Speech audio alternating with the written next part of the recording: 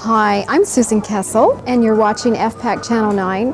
And today's show, we're visiting the Fairfield Art Association's exhibit by Joanie McGinnus. Hi, Joanie. Hi.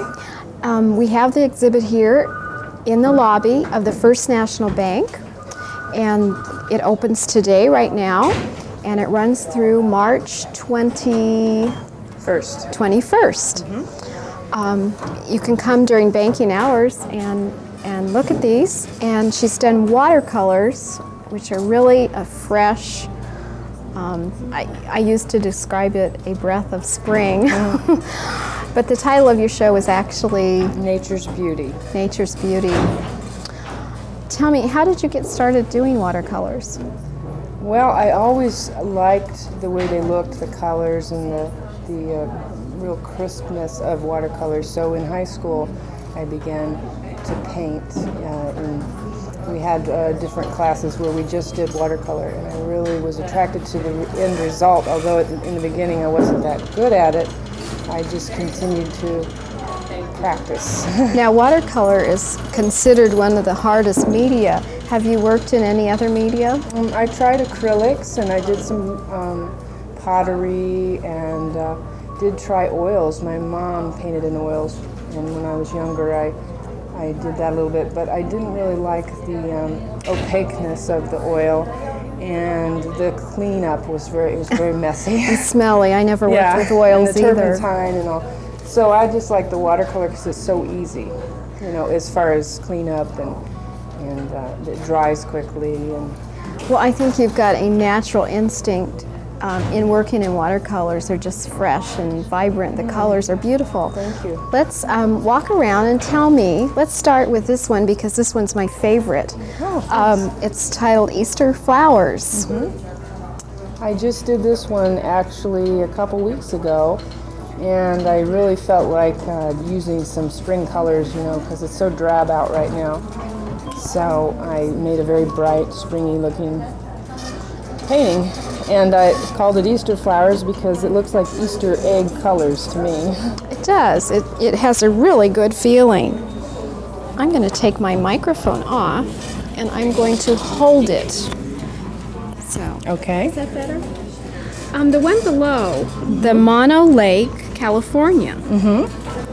That is just, it's a very simple one, and I didn't put a lot of detail in it, but there's areas of California that are like that, but they have... It's beautiful, and it's a little different than your others, I think.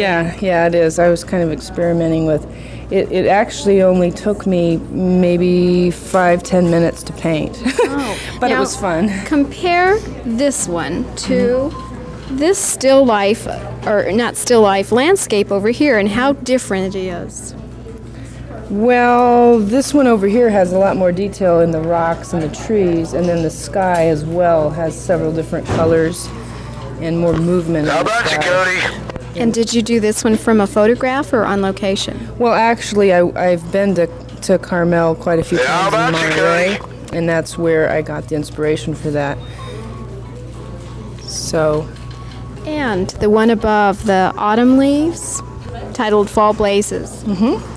That one is supposed to look like leaves falling, and just kind of give you the feeling of the energy and the color that comes at that time of year. So a lot of movement with the leaves falling and the bright colors. And so I was trying to capture that. The sunflower up above is really pretty and really good subject matter right now. Yeah. That one I've actually done several, probably 4 or 5, actually 5 total sunflower paintings with I've experimented with different ways of painting sunflowers. So that's one of them. That's why it says sunflower number 4. This one over here, this one looks really kind of magical or something to me. Yeah, it's you're not sure which direction you want to look at it. They're coming from all different directions. And I started out with the middle flower and then just started creating other flowers. Like the background flowers were sort of done after the fact. I think that'd be beautiful in a home somewhere decorated just in the right colors. That's gorgeous. It's very bright. Let's walk around over here.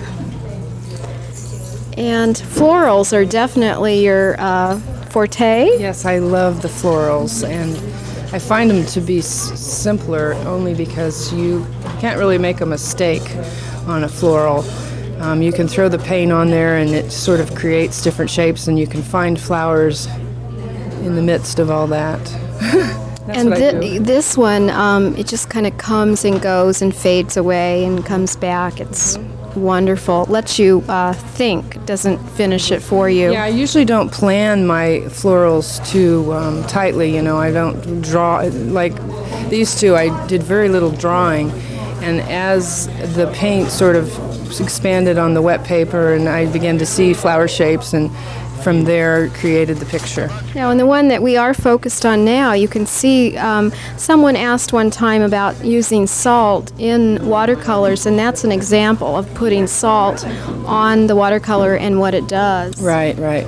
It's the salt causes the pigment to kind of leave that area, and then you have the white paper underneath.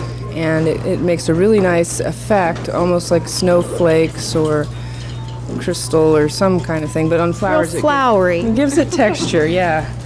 Evening Glow, the one before, that's a real dramatic one. Yes. That one, I sort of played up the pink sky and the purples to really make you feel like you were somewhere tropical, maybe Jamaica. Caribbean. Yes, and so, although maybe the sky and the water may not be quite that intense, I wanted to really give that feeling of being somewhere else.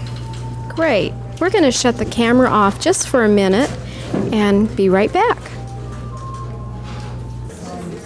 We're back on the other side of our display, and another gorgeous floral watercolor. This one's titled Spring Bouquet. Again, this is one that I did no drawing in at all. I just began to put the colors on the paper and create flowers from what seemed to form as I went. And a little bit of salt up in the left-hand corner there to create kind of a baby's breath feeling or light feeling. It really does. This would probably be a good time to tell that the Fairfield Art Association is going to have a watercolor class coming up this March. By three different instructors, two different instructors, 3 nights apiece. Right. And the first instructor will be Donna Guy. For 3 weeks, and then Pat Wilkinson for the last 3 weeks. And Pat is from Ottumwa, and Donna Guy is from Brighton, and they're both really well-known watercolorists, and a good chance to start if you're just a beginner, or if you're more advanced, to loosen up a little and have a good time, because they're lots of fun. And these classes are Tuesday nights from 6 to 9, starting on March 18th. And that will be at the Carnegie Building, the Adventure Room. Right, right. Oh, thank you. Okay. That's the old library. Yes.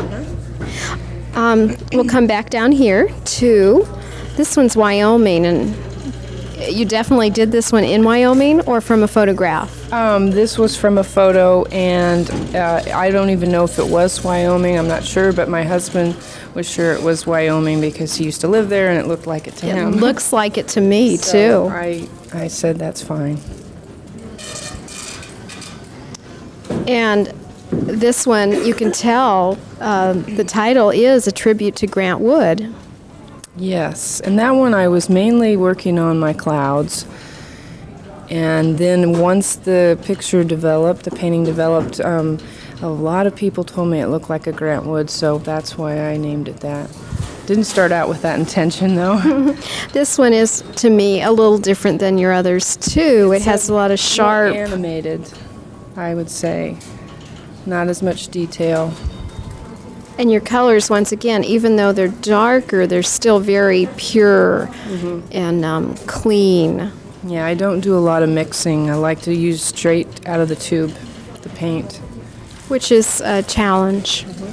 Down below. This is one of my favorite state parks in Indiana where I grew up, and those are limestone rocks that we used to climb around in the woods. And Spring Mill State Park was one of my favorite places to vacation. We used to go quite frequently. And so I painted that actually from memory. Didn't really have a photo, but we had been there so many times as a child that it was easy. Had it ingrained in your memory.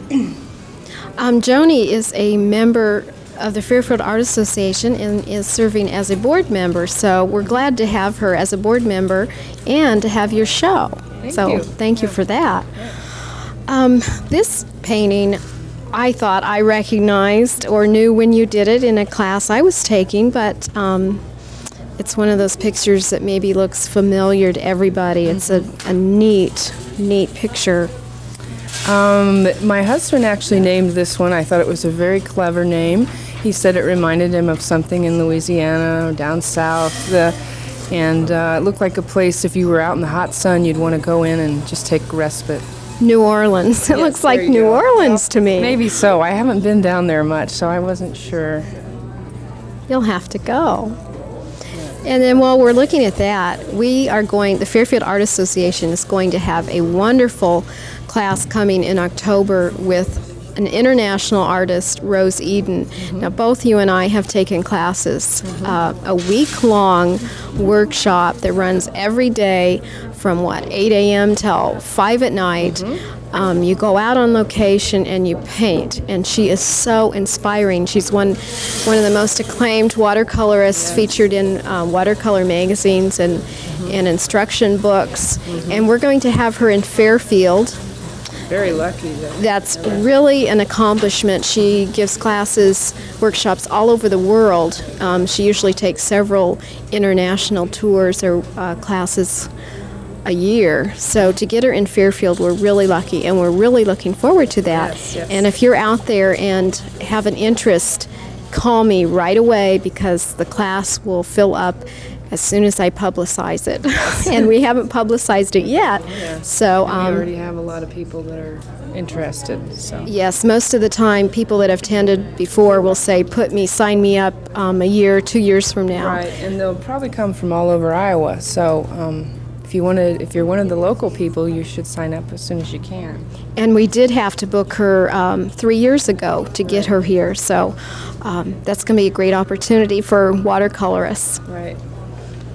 Let's move over and catch Washington Island, Wisconsin. This is a place my husband and I vacationed, and we stayed in one of those little cabins there you'll see on the hill overlooking the Great Lakes area. And it was a very secluded area, very rustic, and I had a lot of time for painting and just sort of soaking in the atmosphere. This is a real mellow-looking picture. I love the sky and where it meets the water. It's just really calming and soft. And I think we have just a few more pictures around here. And we need to remind you that this exhibit is on at the First National Bank, open to the public during banking hours and to come in anytime. Tell us about this watercolor. This is a water lily, and usually when you do water lilies, you'll do the pond and sort of have the water lily as a secondary factor. But in this case, I focused very close up on the flower. You don't even see the lily pads or any of the water, other than I gave the feeling of water in the background. The water, to me, is really important in this, though, because the way it cuts in and out of the flower, and you've used some salt. I've used salt again to give some texture and to sort of give you that feeling of depth. And down below, the pink hibiscus.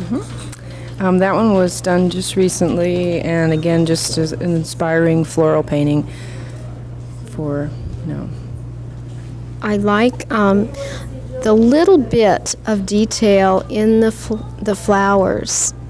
Everything else is really soft, and then you come in with that. It really